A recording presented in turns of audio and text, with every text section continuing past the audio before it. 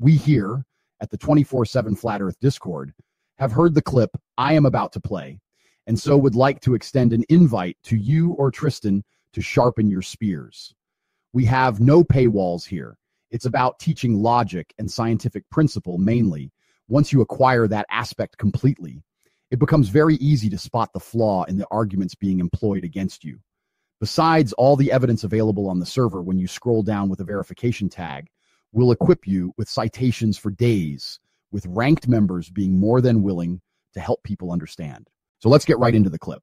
You're a globetard. You're a globetard. You think this isn't flat? It's not. Is the world round? Yes, it's a globe. Globetard.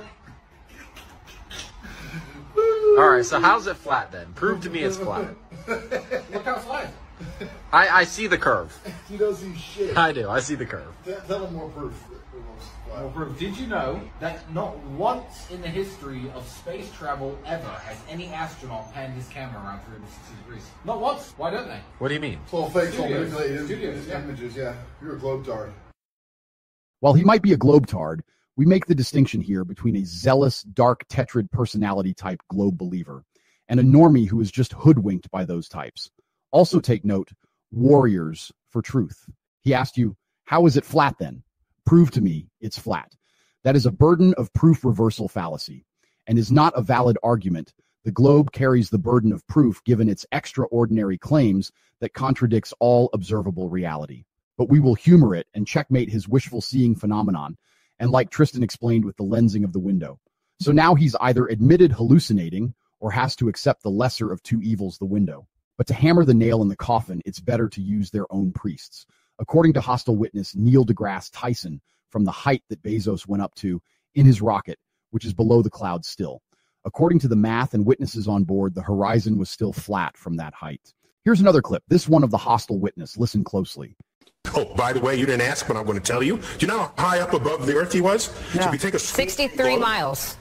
Well, yeah, say right. So take a schoolroom globe, and that's how high above it is he? So he's about 2 millimeters above the surface of a schoolroom globe. So nobody has seen the curvature of the Earth from that height. I just want to make that clear. That stuff is flat. In fact, when you speak to educated people about this, they will call that the Earth appearing locally flat, claiming only the image from them going to the moon were real, showing Earth curve. But if you've seen the documentary, something funny happened on the way to the moon. You have seen how they made those photographs with a circular window inside a dark capsule above the clouds, then with a paper insert created a Terminator line. While the Tate brothers are correct that they use manipulated images, the panning around argument is poor. Although true for all the old stuff, they have created a 360 studio now. They use the same technology for making the show The Mandalorian, so that allows them to do that now.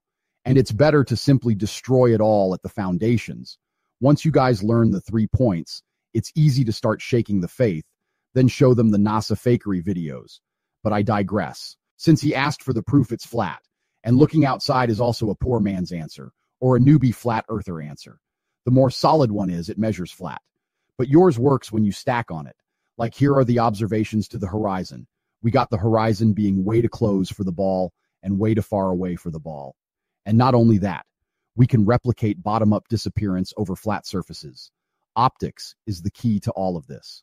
And I could go on for a long time about this, which is why you guys should really consider coming in here for a chat.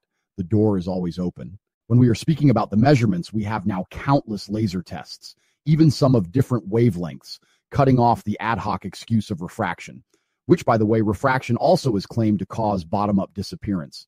Meanwhile, they have no evidence for the refraction that they conjure up in their minds. It is just that observations do not match the globe religion by this margin. Therefore, there must be refraction causing the difference. I would love to dive into refraction. It's one of my favorite topics. But we only see them jumping to that conclusion, because when it gets tested, their claims fail, and they become us, which is why we ask no one to just believe us. We show citations and evidence to back our logical arguments, and then ask you to look and test it for yourself, not for us, for yourself. It's better to know than be easily led by faith into folly. This invite extends beyond the Tate brothers. It is to everyone who has not already been server banned for various reasons. Read #welcome. We brook no bullshit here, but everyone is given rope to hang themselves. So be honest, ask questions, and have a conversation. But to do that, you need to get verified. We welcome a challenge. This is AI Andrew Tate signing out. Stay strong, brothers. Peace.